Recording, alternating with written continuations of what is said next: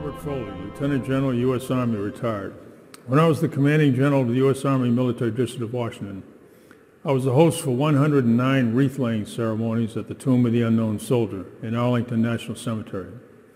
6 of those ceremonies were with the President of the United States on Memorial Day and Veterans Day, and 103 were with foreign heads of state, ministers of defense, or chiefs of their respective defense forces.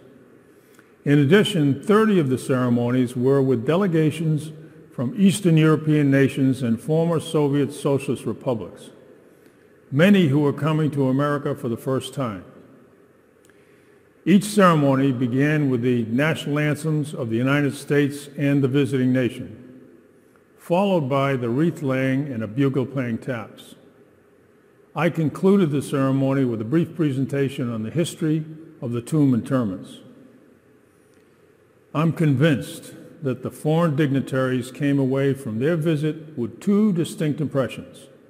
First, America's values were ably represented by the tomb sentinels, who are on guard 24 hours a day, 7 days a week, in honor of American citizens who lost their identity while making the ultimate sacrifice for their country.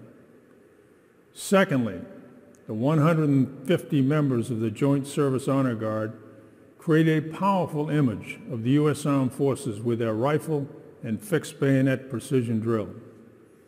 One loud crack was heard when the soldiers, Marines, sailors, airmen, and Coast Guardsmen clicked their heels in unison at the command of attention, and one loud slap as they grabbed their rifles at the command of present arms. The highest accolade I heard during my tenure came from the delegate of an Eastern European nation who said to his colleague as they were departing from the tomb, "I think we should stick with these guys."